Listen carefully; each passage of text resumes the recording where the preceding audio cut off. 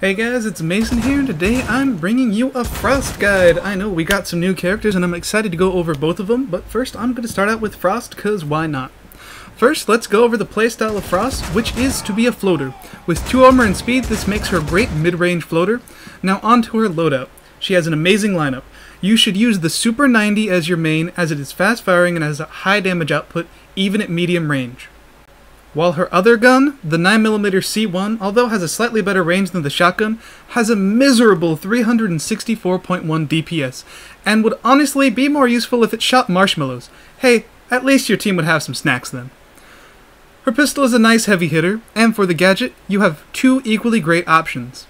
Nitro cells, which are great for an aggressive floater that plans on running into some shielders, or the deployable shield, which works great in tandem with her trap. Personally, I prefer the C4, as I am usually very aggressive, and on a good team, another teammate will already have a deployable shield to place down for the shield trap combo, so Nitro Cell becomes the better choice.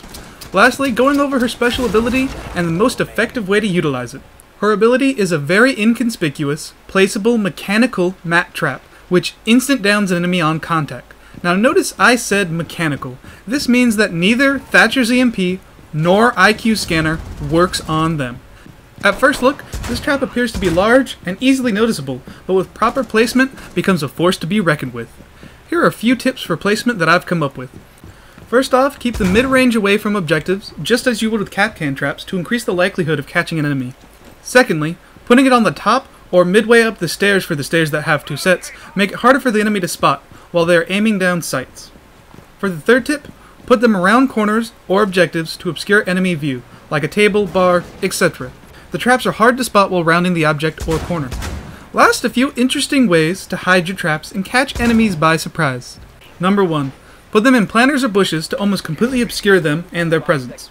As well as watch out for other spots on the map like this one on Chalet, where the trap blends in perfectly with the mats which are found all over the house. Number 2.